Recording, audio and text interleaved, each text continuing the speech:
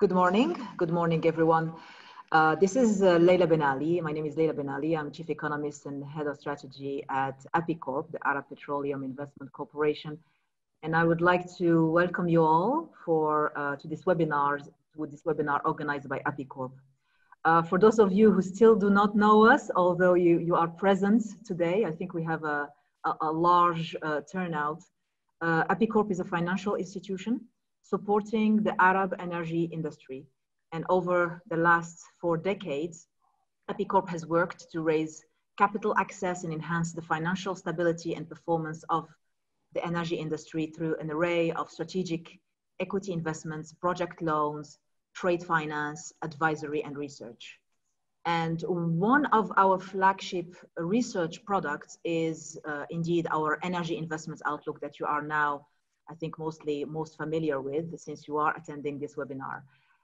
And our energy investments outlook is typically focusing on the MENA region, even if we capture some of the major wider global energy trends that are relevant for the MENA region.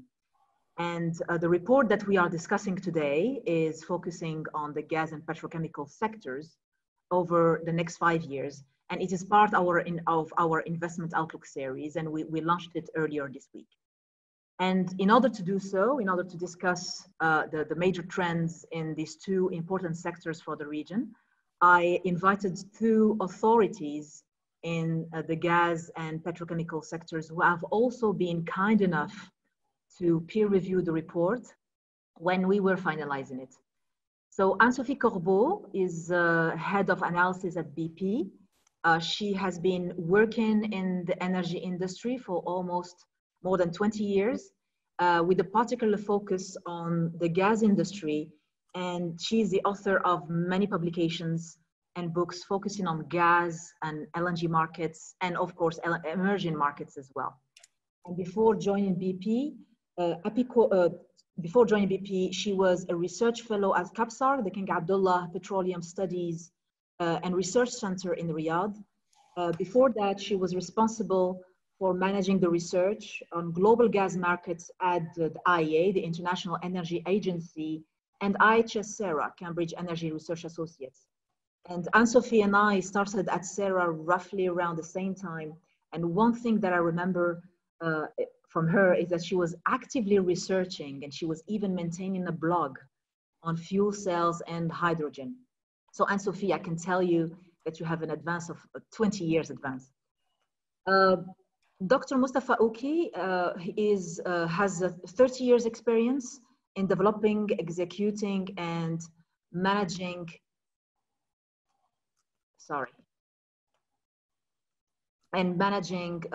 gas and energy-related techno-economic projects throughout the world. Dr. Ouki worked closely with governments and private sector decision makers in a number of countries on the formulation, funding, implementation of energy infrastructure projects and policies. I knew him when he was advising the development of energy infrastructure projects, including gas-to-power projects, gas-based petrochemical projects, and cross-border gas pipelines and LNG projects. He was also involved in, he's also currently involved in work sponsored by international organizations on energy for sustainable development. Dr. Ouki started his career with Algeria's national oil company, Sonatrach, and worked in Washington, D.C. on gas development projects for the World Bank.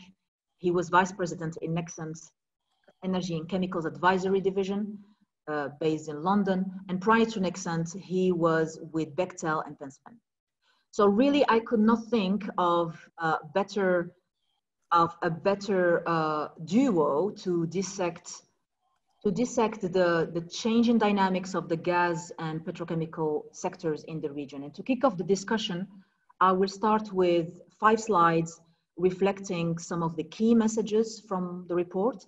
And then I will let Anne-Sophie and Mostefa to share with us their own reading of the outlook before, of course, we open the floor for the Q&As and discussions.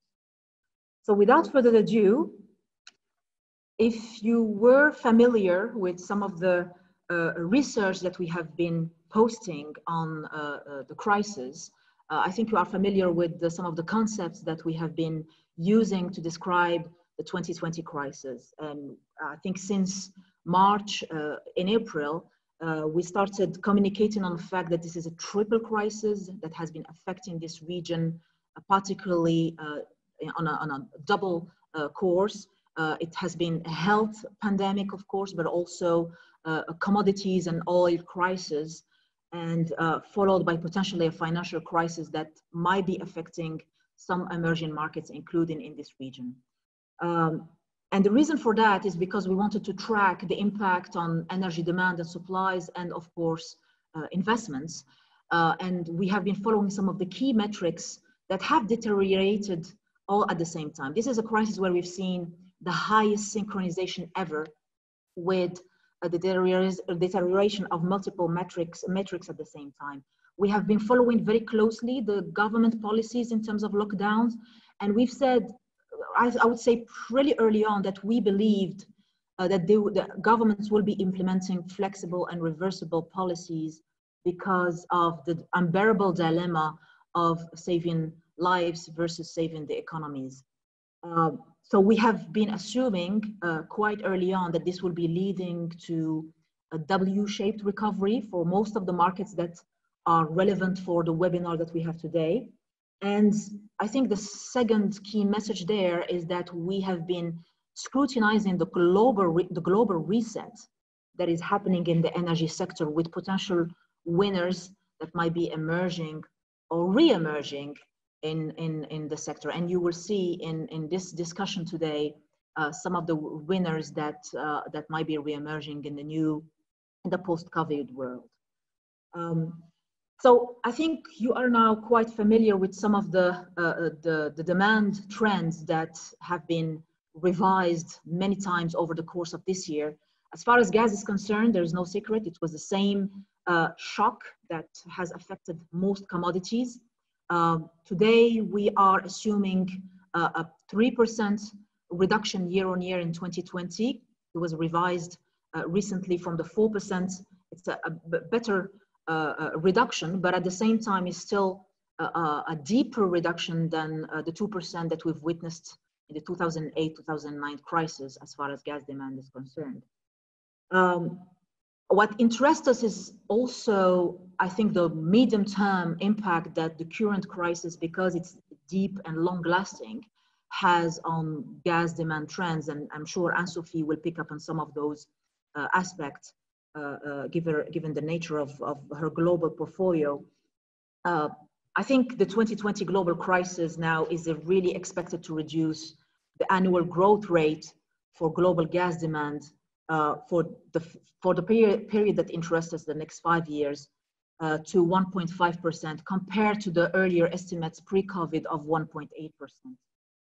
The market is already accounting for the risk of prolonged overcapacity in LNG because of the buildup in new export capacity really outpaces lower than expected demand growth. So for us, from our perspective, we still think we are working with the assumption that Henry Hub will continue to be in the lower threes, less than $3 to $4 per MMBTU up to 2023 at least, and the prices at the other hubs will not exceed $5 to $6 between now and 2023. This is very much dependent on many factors, including whether the major markets of China and potentially India will pick up as far as the global LNG demand is concerned.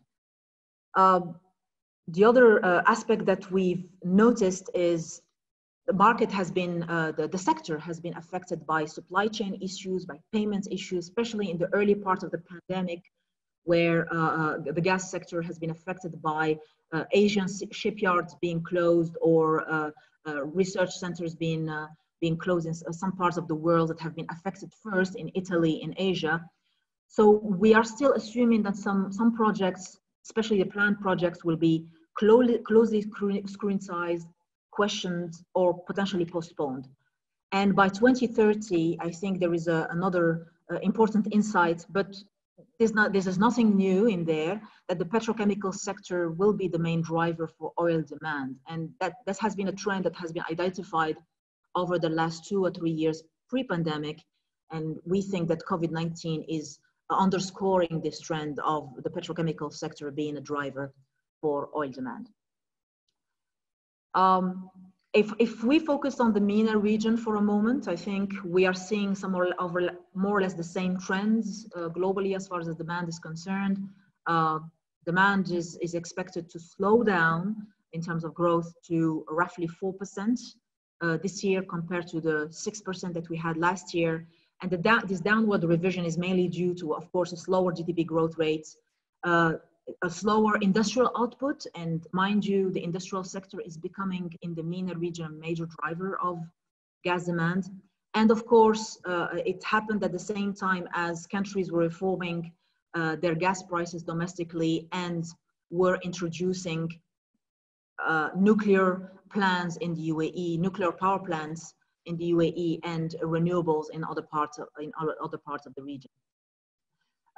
So the good news from our side is that committed gas investments held steady in the next 5 years, whereas planned investments increased. And this is, if you compare that to the other sectors in this region, the gas and petrochemical sector is the one that has been where we see planned investment continuing to increase in the future, and that because of the continuation and the concentration of the strategies of several countries to have gas to power projects and plans, improved monetization of gas as a fuel, particularly to the industrial sector, and I think very, very importantly for few countries, including Qatar, strategic market share positioning in the future. So we are assuming that some planned investments, some major planned investments will be confirmed in the future.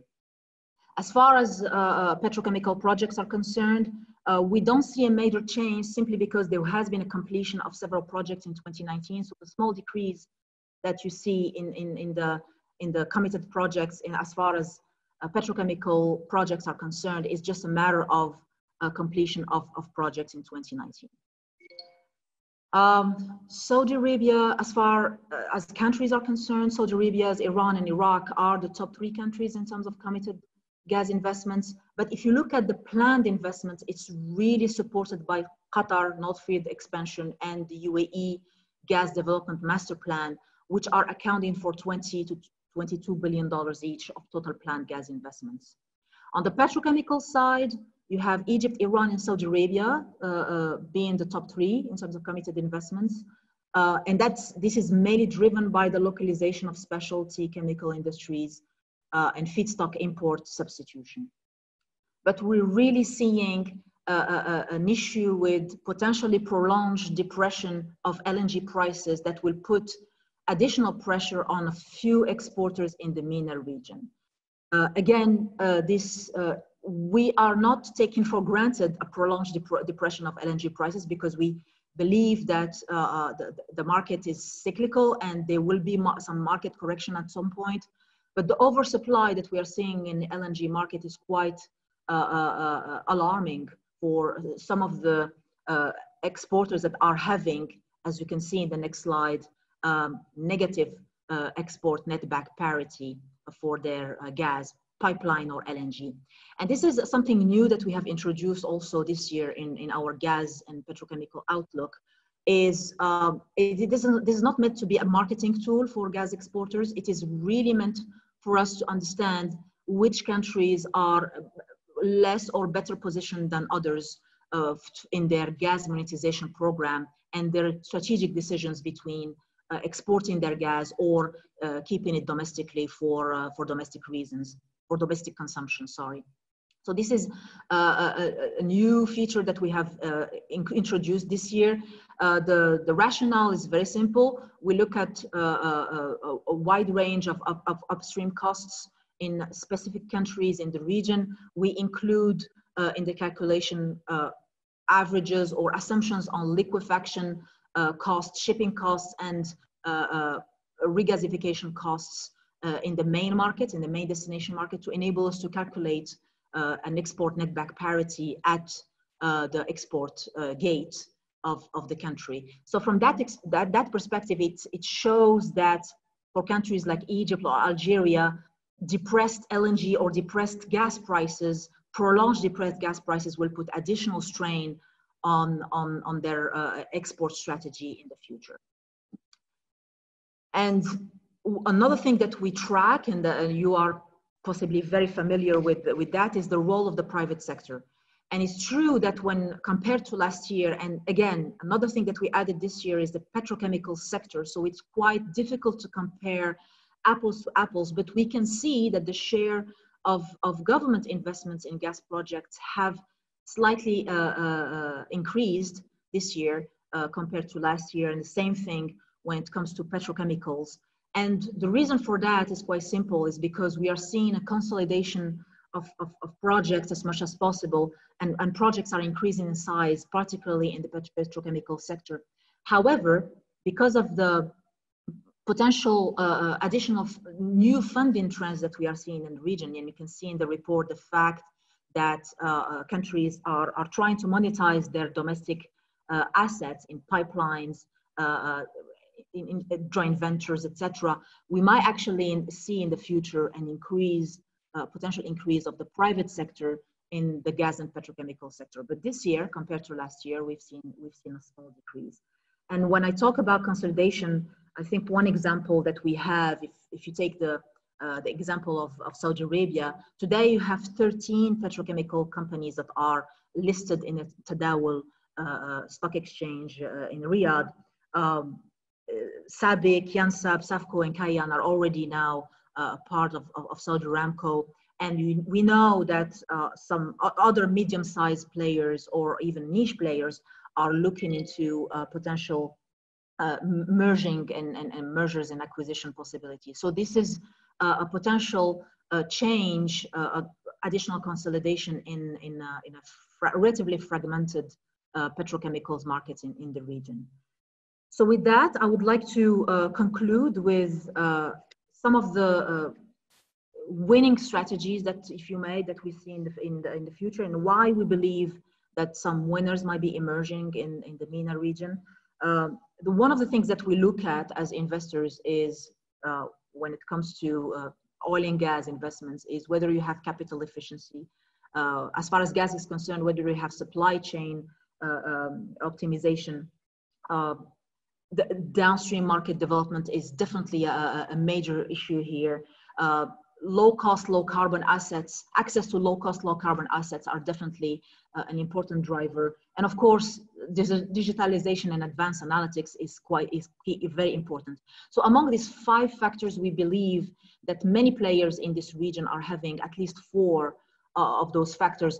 The main thing that will make a difference is indeed access to and opening new markets, particularly when it comes to gas and petrochemicals. So the marketing tools or arms of the main players will be quite key.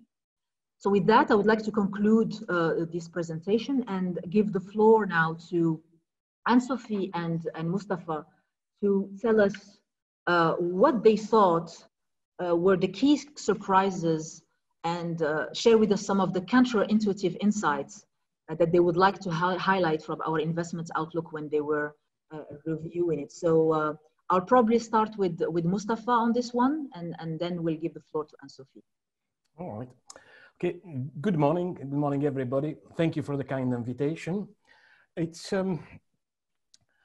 what is interesting, I believe it's your last slide, is the high level of government commitment in terms of committed gas project. I think, if I remember well, the figure is 96% of government funding of this gas project. Now this is quite interesting at the moment where IOCs are slashing their capital expenditure, and even some NOCs have significantly decreased their capital expenditures. And if we can call it this kind of counter-cyclical funding of gas project is quite interesting. And it it reflects, as you rightly said, Leila, that the gas to power project and the need for further domestic monetization. But we are in different period. I believe that this is going to be followed by reforms or further reforms of the energy sector, because all this government funding will have to come from somewhere, and the situation, existing situation, cannot continue as business as usual. So what is interesting is the continued commitment of government in terms of funding gas project, but we should expect some kind of reforms. In fact, reforms have already taken place in a number of MENA countries. So we will see more or further reform of the energy sector. That's my take on this for that. Thank you, Mostefa. Anne-Sophie, what was the most I think there were two things. I mean, the first one was the continuous growth of gas demand in MENA region in 2020. I mean, I had actually to check back our BP statistical review, and I realized, yeah, it's true actually. I mean, gas demand over the past 20 years has never dropped, even in the period 2008 to 2010 when we had the previous crisis. I mean, gas demand didn't drop, which is very interesting in itself. So, I mean, the continuous strength of the gas demand, even at obviously at individual country levels, you know, there can be up and downs, but globally the region continues to see its gas demand growing, which is very interesting and leads basically to the second point about, you know, exactly as Mostefa said, the strength of commitments in gas projects. At a time, when you look at the IEA investment outlook, I mean, they pointed at a slash of upstream investment in 2020 by 1/3 compared to 2019 levels. And I know we are not comparing exactly the same thing. I mean, it's upstream oil and gas, and you are looking at all gas projects. But you see that, you know, I mean, there is a global trend, which is due to this absolutely perfect storm in terms of prices, in terms of demand, compared to what we see happening in this region. And I understand, obviously, there are some specific cases. I mean, you are looking at gas to power projects. There are also some LNG liquefaction plants in Qatar, which are quite advanced. So this is completely different from the rest of the world. But still, it feels that, you know, the Middle East or the MENA region is a little bit on a different path compared to the world.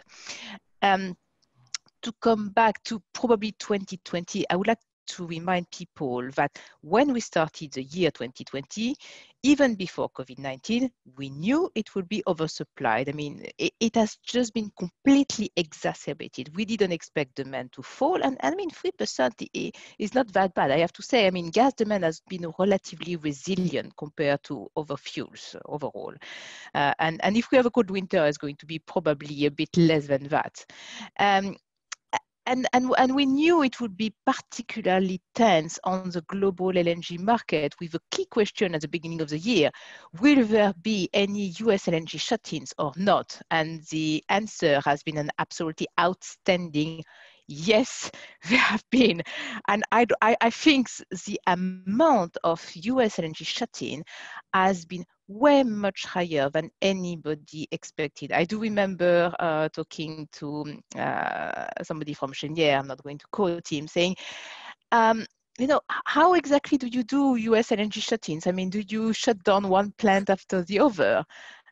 I mean, technically, I still don't know what exactly was the answer, but the thing is, US LNG has been basically the adjustment variable in the global LNG market. It has not been the only one. I mean, there have been some reduction of LNG exports globally.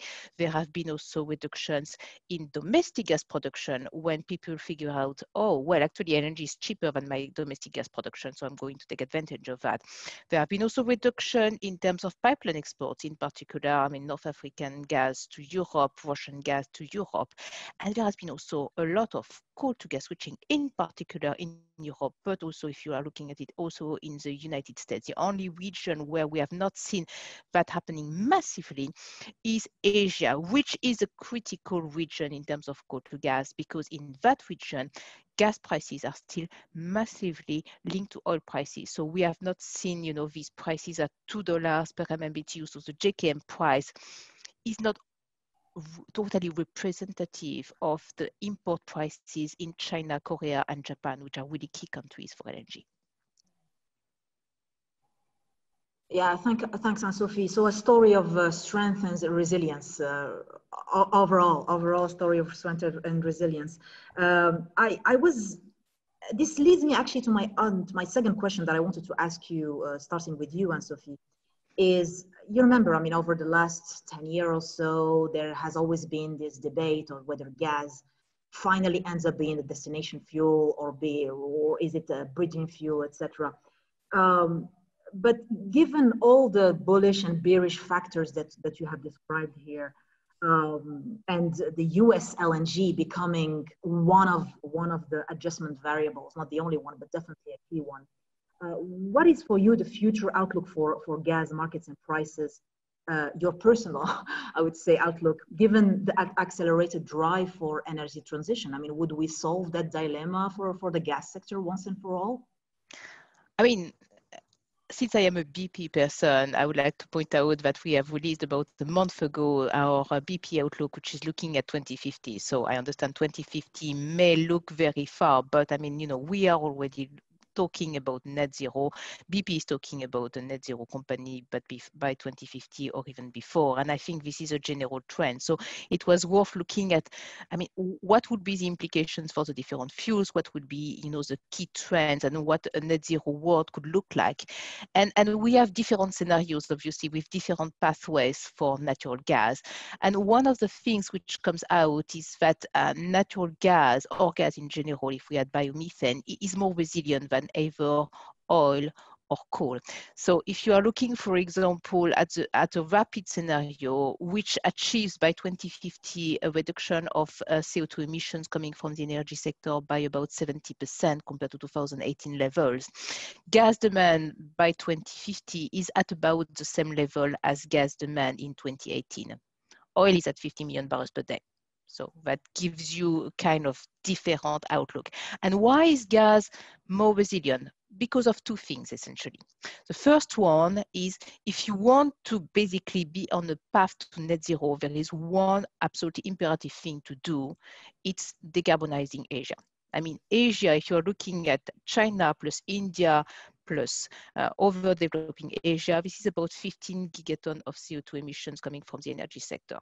So, and about 10 gigaton is coming from coal. So decarbonizing industry and power in that region is absolutely imperative. And gas has potentially a role to play there. Because, I mean, no matter how fast renewables are going to grow in any scenario, I mean, they cannot meet, you know, the increase in energy demand because we are not going to ask these countries to just stop growing. I mean, you know, their consumption per capita is much lower than in Europe or in the US. So they cannot be asked to stop growing. But if they switch from coal to gas, the answer in most countries, except maybe China, is going to be LNG. So, I mean, and it's going to be also, I mean, additional gas demand. So we see gas demand, therefore, in the rapid scenario, growing up to 2035 and then coming down because of the decline in the developed world, because of energy efficiency, because of the growth of renewable, and because also of an increase in CO2 prices. But this is absolutely essential. And the second thing, which is absolutely essential, is CCUS. I mean, you need CCUS in order to decarbonize gas in power, in industry, and also in order to produce blue hydrogen. So this is steam methane reforming and CCUS. You need to have something which is decarbonized. And this is absolutely fundamental for gas to play a role in the long term. This dual role, supporting the shift from coal to gas and being decarbonized as much as possible, are two absolutely fundamental criteria. Indeed, and for our audience, I will remind them, I mean, 50 million barrels a day, that's half of today's oil market. And gas demand at 2018 level, that tells you how the resilience of the two fuels of gas versus oil will play out. Mostefa, do you have some thoughts on that as well? Yes, I mean, it's the same kind of development that should be envisaged. We have seen a lot of energy outlook being issued recently, including the IEA's World Energy Outlook 2 days ago, I believe. And they all share a common feature: uncertainties. Yes, if you look at the history of our industry, uncertainties has been a main feature. And as Anne-Sophie was saying, I think the change, what I would say, the structural change that we're seeing now, it's this issue of energy transition and climate change. And these are becoming the major driver. The question of whether gas is a destination fuel, I would like to use the terminology used by gas advocacy groups, the fact that gas is part of the solution. I agree. But we have to go beyond this statement, I would say, well beyond this statement. The gas industry and all the stakeholders in the gas industries have to rethink, change the way gas is produced, treated, transformed, transported, and even, I mean, if you go as much as regasification. So it's no longer business as usual. We tend to say that every year, but now I see a fundamental structural change, although it could be this pleonasm, in the way the gas business is going to evolve. Yes, resilient, but under a different climate. I would like to focus a little bit more on the MENA region and more specifically North Africa. I was looking at the IEA numbers on methane emission. I think Algeria, Egypt, Libya, and Egypt in 2019 accounted for about 12% of the oil, of the total, that is the global oil and gas emission, and in terms of flaring, 10%. Now, this is a critical situation when you think about the fact that the North African gas producers are also North African gas exporters, and the natural market is Europe. Yesterday, the EU issued its methane emission strategy, and they made it very clear, although it's in more diplomatic terms, but it's clear that this kind of situation is not sustainable, and change will have to come. How will that come? I mean, the EU talks about partnership, but it is a critical situation for exporters in North Africa. So yes, gas is resilient. Yes, gas, I mean, I see that gas is going to continue to be part of the equation, but the way this gas is produced, transported, etc., will have to change. Otherwise, you know, you're going to be in a very, very challenging situation. In terms of market size, I suppose Anne-Sophie has mentioned, you know, the outlook. I mean, these are scenarios, but to me, the major change is how this gas is going to be treated, especially by importing countries. In Asia, it could be different, but if we focus on North Africa specifically, it's going to be challenging for gas exporter. But you could ask yourselves, do they want to continue on the gas export route? That's a different debate. Thank you. Thank you very much, Mostefa. I think the last question is something we debated many times, Mostefa and myself. I think especially over the last couple of years. It's related to the petrochemical strategies of MENA countries. And I see in the chat, there are so many questions about petrochemicals, and we'll try to tackle some of those actually while we are answering this question. So for example, how will the petchem supply in the Middle East compare to China in the next 5 years? I would like Mostefa to tell us, I would like you to tell us if you have any concerns, if you see any opportunities regarding the petrochemical strategies in this region, Middle East and North Africa as a whole. I mean, let's try to put the Middle East in a bucket and North Africa in a bucket, if you don't I agree. Concerns, no, but I would like to say that I'm a bit intrigued by the high level of, what are the numbers, of the high level of planned petrochemical project. I think it looks like maybe over 80% of these planned and committed projects. Let me just make sure that I got it right, Leila. Yeah, over 80% of the projects are in the planned project category. I hope I'm right. And again, if my calculations are correct, and what I've seen, we're talking about $100 billion of planned project over a period of 5 years. Now, if we look at the pattern of funding for the committed petrochemical project, we see that it's completely different than gas project. About 50% is financed by the private sector. If we make the same assumption, and this is in theoretical terms, it would mean that the private sector will have to fund 50% of this planned project. And to me, this is, quite a challenging situation. And is it, a reasonable assumption to make, especially in this period of very subdued funding requirement? In terms of strategy, it's pretty obvious, and I think it's mentioned in the outlook.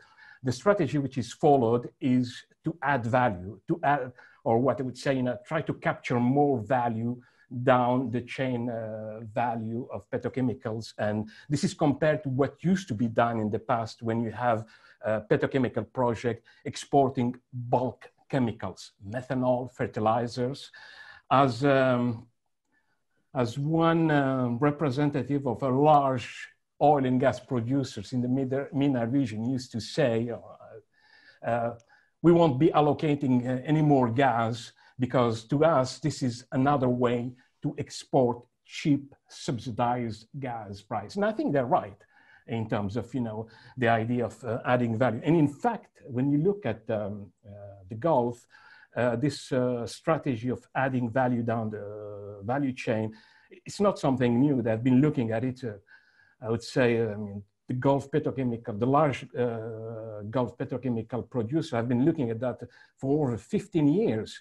And there was a concept of clusters. In fact, if you look at Saudi Arabia, Sadara is an example of clusters. Satorp is an example of, a refinery and integration with petrochemical. So this is not nothing new. But I would like to come back to the huge figure of $100 billion or $20 billion per year. And the question is there appetite, or is it commercially justified to have that kind of planned level? Now, I have to be very careful because MENA is not a homogeneous region. Some MENA producers and established petrochemical producers who have, existing or established petrochemical infrastructure. That would be different, but that does not apply to all the MENA region, MENA countries. And I would say it applies only to a very limited number of countries. So yes, it's interesting, but one has to look at this planned thing. And I would think it would be challenging to even, maybe 60% of this project, to be executed. Yeah, and I think actually it's one of the questions in the chat about the probabilities on the planned projects that we have and that we list in our report, in our database, and whether they are very much speculative yet, and whether we can assign a probability factor as per our understanding. I think from our perspective, I would not assign a probability number on any project. But I think from the fact, the way we define planned projects versus committed is all those projects that are in planning phase, feed, study, etc. The moment they reach FID, we put them into committed because you actually have investments being committed and financing being committed to this project. So I hope that will clarify a little bit how we classify the projects. And it's true, we have our own understanding of, let's say, the qualitative probability of some projects that could happen or not. But at the same time, I think one of the key issues that we look at is the competitiveness. And I think another question in the chat was the competitiveness of Chinese petrochemicals versus Middle Eastern petrochemicals. And I think beyond the pricing dynamics that Mostefa and Anne-Sophie have very brilliantly described, I think from our perspective, the MENA region really had to define its strategy going forward. It's true that, for example, if you take a scheme like crude to chemicals, it's definitely an area where you could see potentially fierce competition in the future between Asia in general and the Middle East, if they are all embarking in the same schemes. Assuming again that crude to chemical schemes in the MENA region continue as planned. For now, we are putting them in our planned projects. But again, it's our understanding of the, I would say, relatively more than 30% probability, let's say, of these projects happening. But as long as they are in planning phase, we include them in our outlook.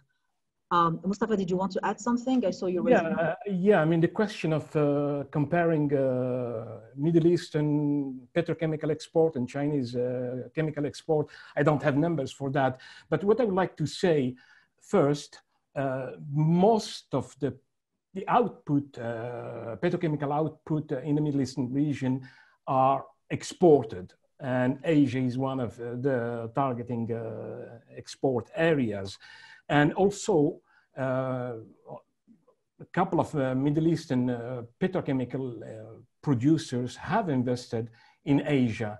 So I think the comparison is not Middle Eastern versus Chinese export, is the demand and whether there is a market for that. If you look at petrochemical industry, which is a cyclical or maybe even very cyclical industry, where one world-scale petrochemical plant could frustrate the economics of the next or the competing petrochemical project queuing in the pipeline. So it's a bit different. Yeah, thank you, Mostefa. I'm looking at the questions in parallel. Anne-Sophie, feel free to jump in if there are a couple of questions related to BP, if you want to answer them yourself. I don't think I'm seeing the question related to BP, so. It's there, but I can maybe for you. I will answer one question related to the time. By the time oil is completely used, the world will have developed sufficient alternative and sustainable energy. What happens when natural gas is completely depleted? Will we have alternative feedstock to the petrochemical industry? I mean, my simple answer to that is there was a minister who said once the Stone Age did not end because of end of stones.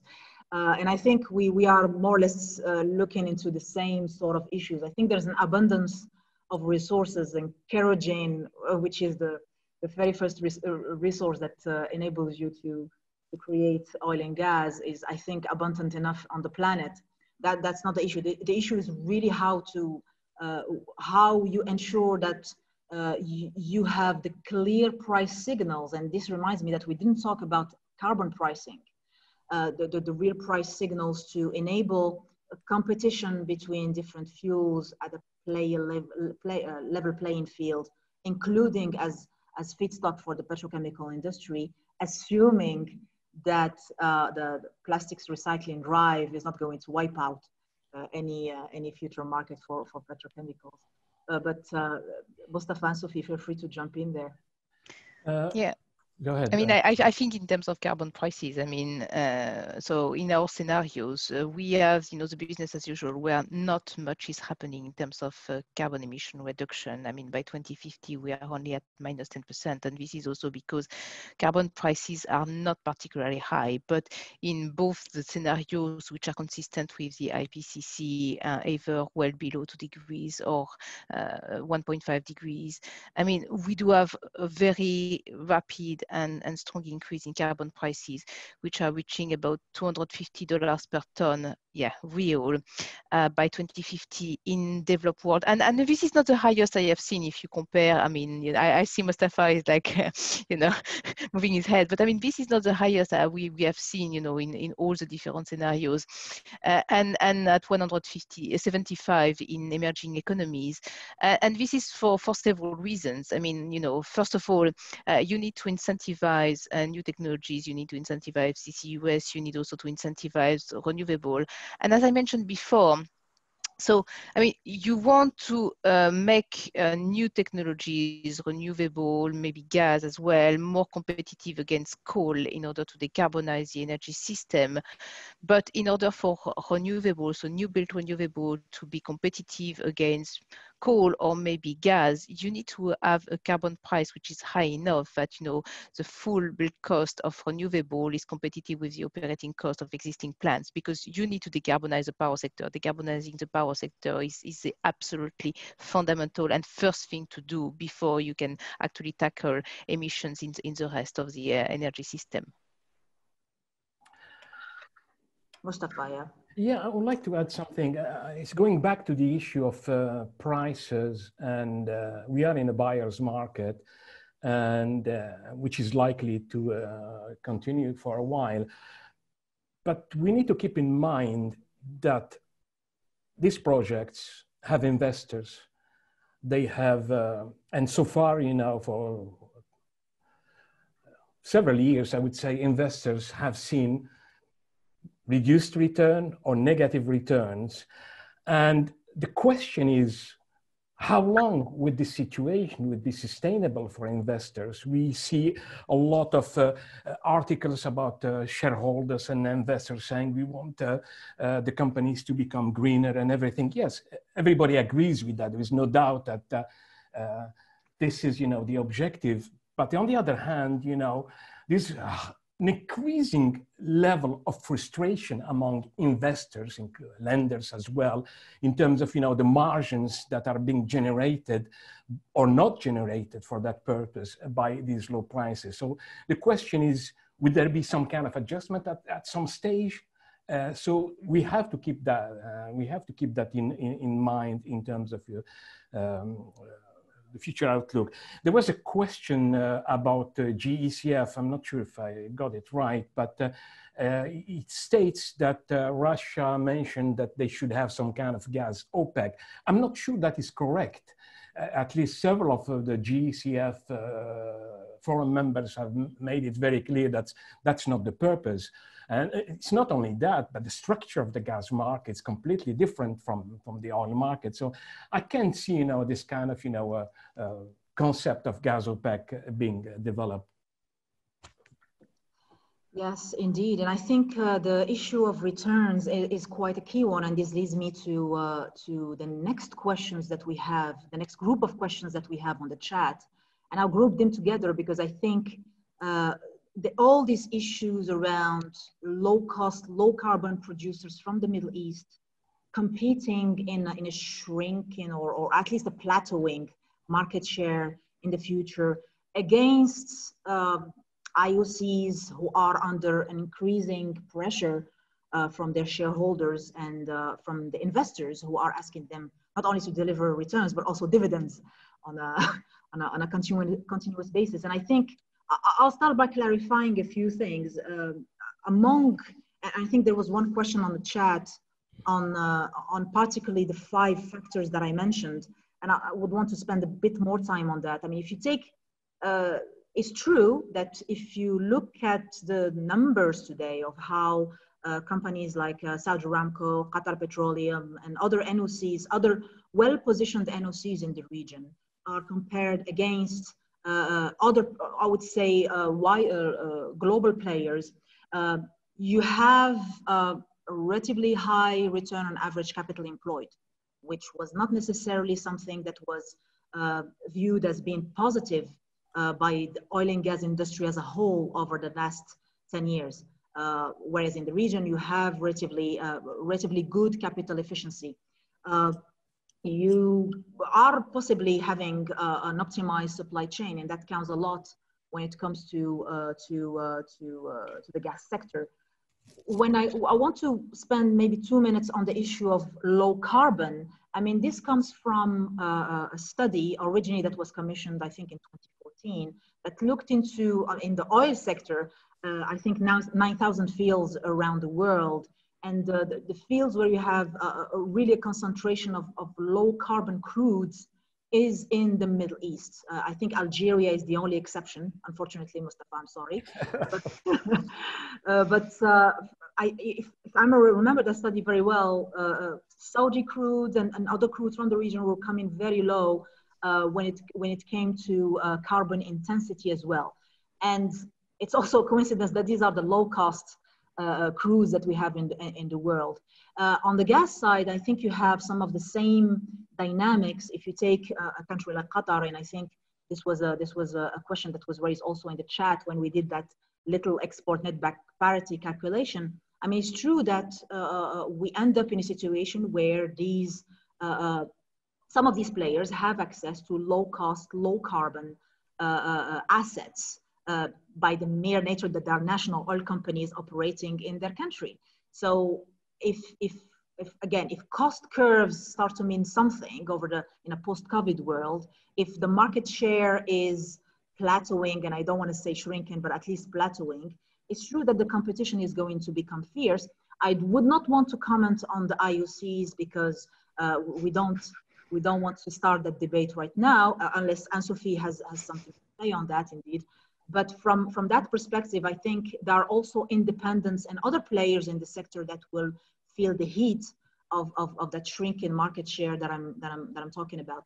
And it's true that our hypothesis so far is that the ones that are well positioned to weather the storm or the next 4 or 5 years of squeeze the margins and lower returns in the oil and gas sector some of them will be in this region. I think, I mean, what you were talking about is something that we have actually featured in our energy outlook. So, voilà, I'm not sure. So this is the carbon intensity of different countries. I think Algeria is indeed at the top and Saudi Arabia is at the bottom. So there is a ratio roughly of 1 to 3 between the different, the two different countries. So it illustrates exactly what you have said. And I mean, it really depends on how high the carbon price would be in different worlds or different assumptions and how this is going to affect. But more and more, I mean, there will be a focus on that and the different crude qualities. And there are some things which can be done in terms of operations, but at the end of the day, I mean, not everything is equal.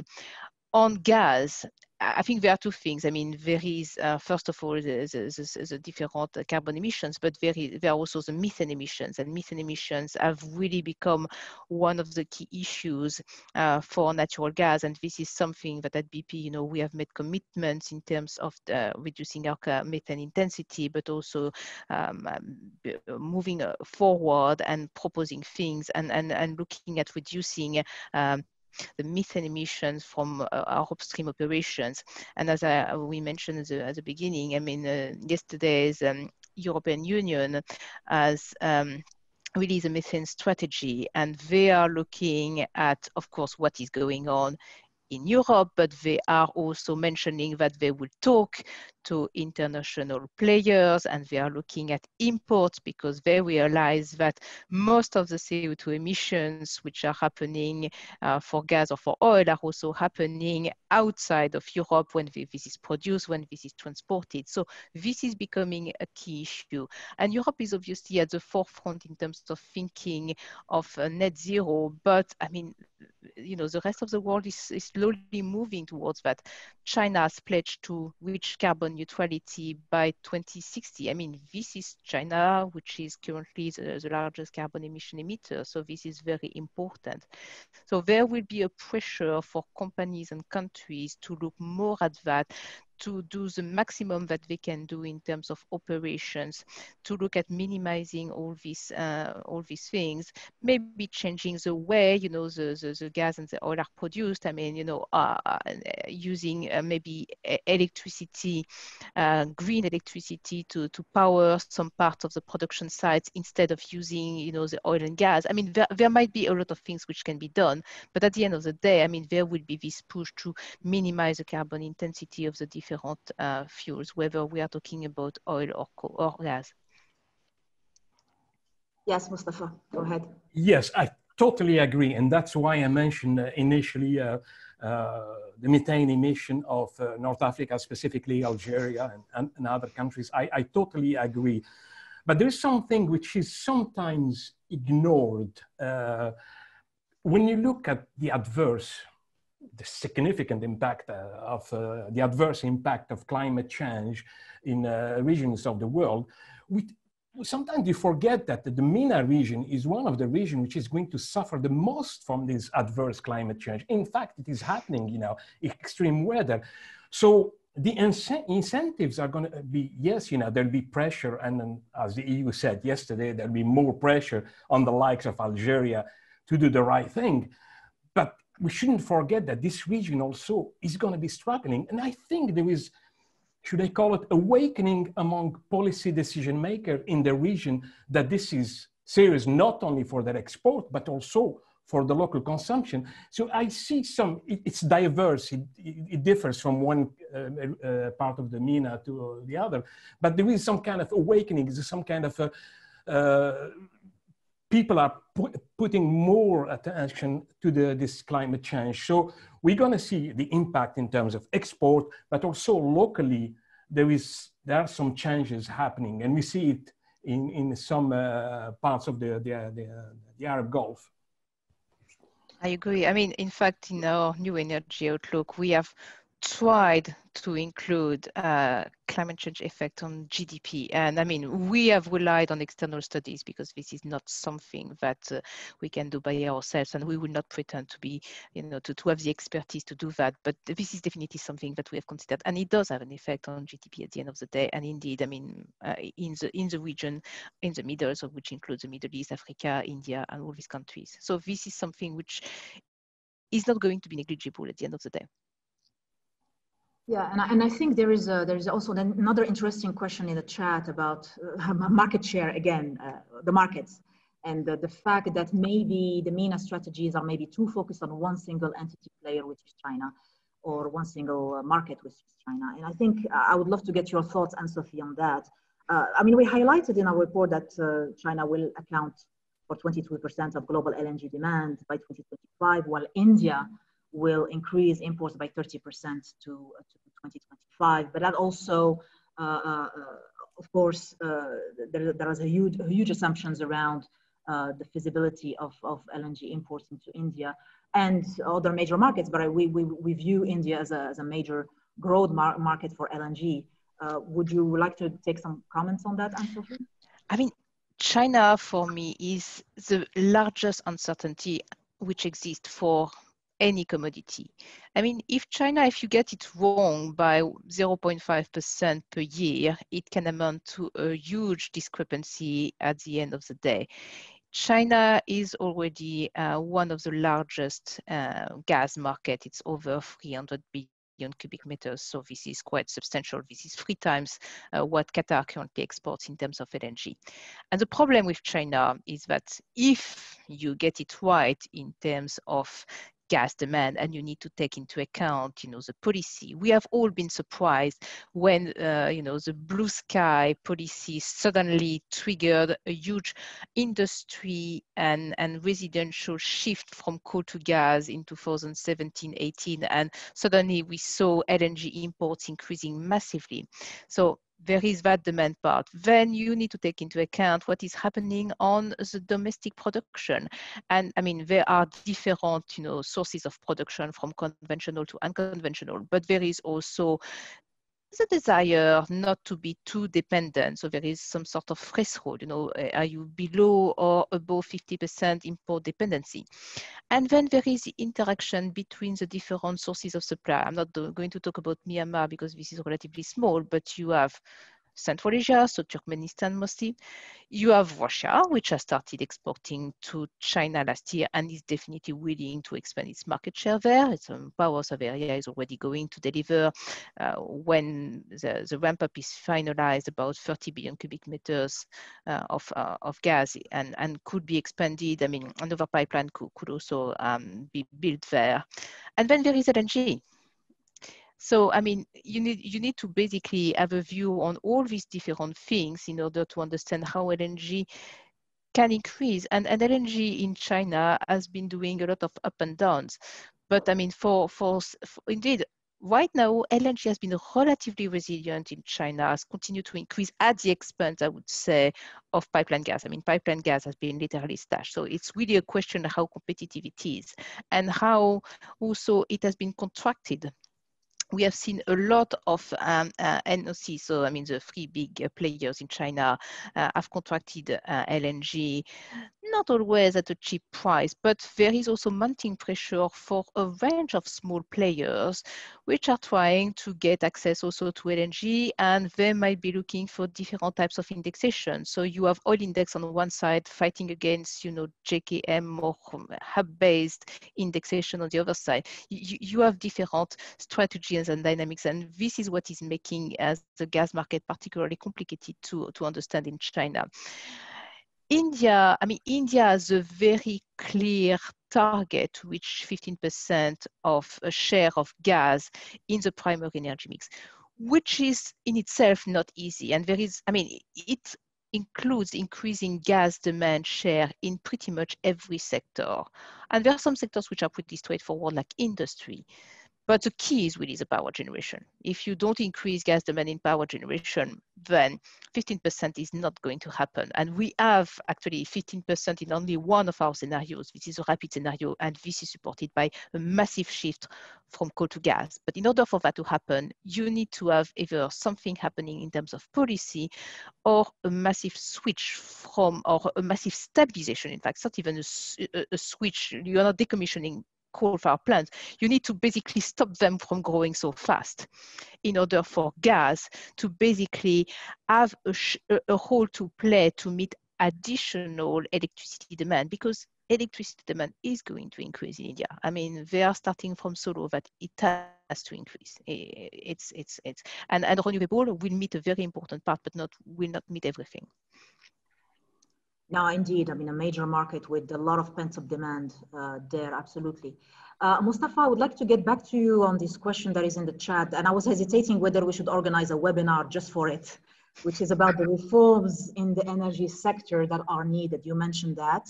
So can you elaborate a bit on that? What kind of reforms and which countries more than others need these reforms in MENA? I think we need another webinar just to address the issue of energy reforms in the MENA region. But if you can just provide some highlights of what you think is still needed as far as reforms are concerned. I think we lost Mostefa for a moment. Oh, yeah, I'm back. I don't know what happened. Sorry, what was the question? So the question was referring to your statement when you said that reforms in the energy sector are needed. Laurie wants you to elaborate on that. What kind of reforms and which countries more than others need these reforms in the MENA region? And I understand that we can talk about this for hours, and I also have my personal views. But if you can just give us some very quick highlights of what would be the most important reforms to finish, by the way, or push forward. Yes, I was referring mainly to the energy price reform, not only gas price reform. And in all fairness, that has started already in several MENA countries. The difficult situation is how to deal with the gas to power issue. Because when you look at gas to power, 50% or even more of that consumption is going to a household, residential sector. And in some other parts of MENA, like in Algeria, you have a gasification where there's a high level of gas use in the household. So that's where the problem is going to happen. But I believe that in the industrial sector, we will see reform going faster than for the rest of the other sectors. We have heard a lot about energy efficiency. Now, this is a recurrent thing that we hear from different MENA countries. But the issue is, if you don't reform prices, domestic energy prices, energy efficiency is not going to happen. You can change equipment, you can force people to have different equipment, you can come up with the building regulation, but at the end of the day, it's the domestic energy price. And that's, to me, one of the major drivers.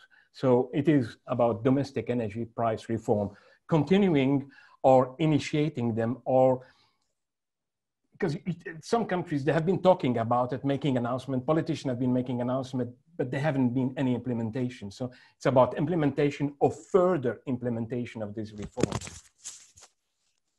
Right. I want to tackle two questions in one row that are in the chat related to, I would say, the role of renewables and whether we see more hydrogen being produced in the region. In the question, there is a specific question about blue hydrogen, and I assume that's because of Aramco's announcements a couple of weeks ago, but also ammonia in that regard. And I think from that perspective, it is something that we should include in next year's outlook, because in addition to, I would say, the suspects where you have, again, a concentration of low-cost gas or low-cost hydrocarbons, you also have a concentration now of low-cost renewables in the GCC, but also in countries like Morocco, who have the regulatory framework in place to have enabled a massive development of renewables. And the plan there is definitely to try and capture some of that market share when it comes to future hydrogen, ammonia, etc. So, and the proximity to Europe is definitely tempting to have this sort of plans in the future. So I think from our perspective, we will definitely have that included with some cost figures and, again, competitiveness between the different players in the region, but in next year's outlook. But I would turn to Anne-Sophie and Mostefa to see if they have any thoughts on hydrogen and ammonia based on renewables, indeed. Yeah, I mean, we do see a role for hydrogen, particularly if we are moving to a low carbon energy system. I mean, and the role of hydrogen can be in different parts. I mean, it can be in industry, in hard-to-abate sectors like steel, like cement, some petchems. It can also be in transport, in particular in the marine or in trucks, where there is, I mean, it's very difficult to decarbonize. I mean, trucks, electrifying trucks doesn't really work.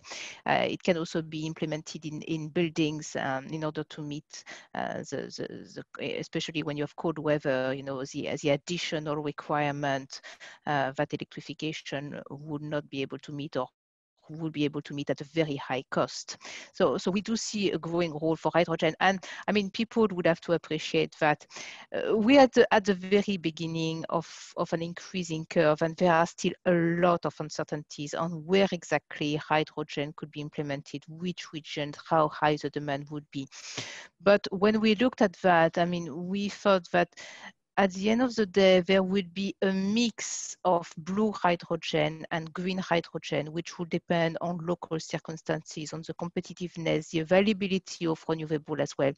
I think renewable are best used first to decarbonize the power system, and then if there is some additional left, and there was a very good report from one of your colleagues, Mostefa, from OIS, looking specifically at Germany, if there is some additional capacity left, I mean, to produce additional green hydrogen. Of course, in the MENA region, there is abundance of potential for solar and wind. So, I mean, that's something that can be used.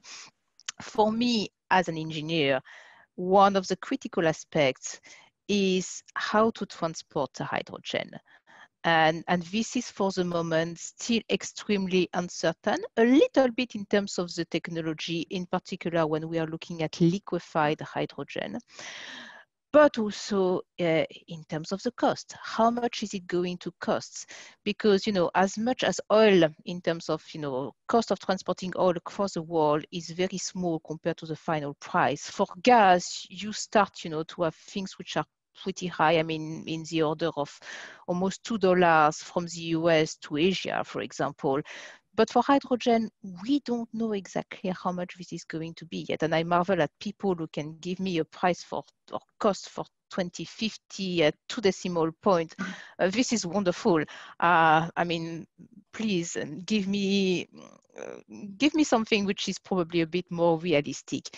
And there is indeed the question, what is going to be the best thing? I mean, we have looked mostly at hydrogen. I have to say that, you know, there are a lot of people and countries which are also looking at ammonia and co-firing with ammonia.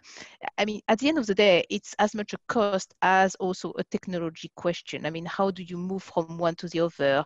I mean, there are some issues with hydrogen. There are also some issues with ammonia, including its toxicity. And if you can't use ammonia for everything. You might be able to do some co-firing, but I mean, you will not be using that to, for example, I think, for heating of buildings. So there might be some limitations. I have to say that it requires a lot of studies from the international community to better understand what the hydrogen or ammonia world will look like in the future. All right. And nothing much to add. Just one point, you know, we've been hearing a lot about hydrogen being imported from the MENA region, since we're talking about MENA region. Again, another area of intrigue, you know. I mean, when we talk about imports from the MENA region, are these developers or these project developers willing to invest? I mean, do they have the financial muscle to invest in those MENA countries to produce the hydrogen, to transport it? Anne-Sophie mentioned the cost. I think these are all issues that have not been sorted out. We keep seeing very nice glossy PowerPoint presentation about, you know, hydrogen, whether it's H2 hydrogen or ammonia being imported, but, you know, how about, you know, the investment that will be required to invest in those MENA region countries, the transfer of technology that will be required, technology which could be very advanced. So I think this is an area also that needs to be looked at and go beyond, you know, just, you know, statements. That's all. Yeah, I mean, indeed. And that's why we'll do it next year. We'll focus on it next year. A very interesting question, based on how we have experienced in 2020 so far, is the industry now more risk resilient in weathering the next unprecedented storm, survive and remain relevant? My personal opinion, Shamsul, is I think the industry survived in a way, 2 consecutive downturns. Now we are in the 3rd one. You had the 2008-2009 crisis. You have the 2014-2016 crisis. And now we came to 2020, where there were already some efficiencies embedded in the system, a lot of costs being reduced.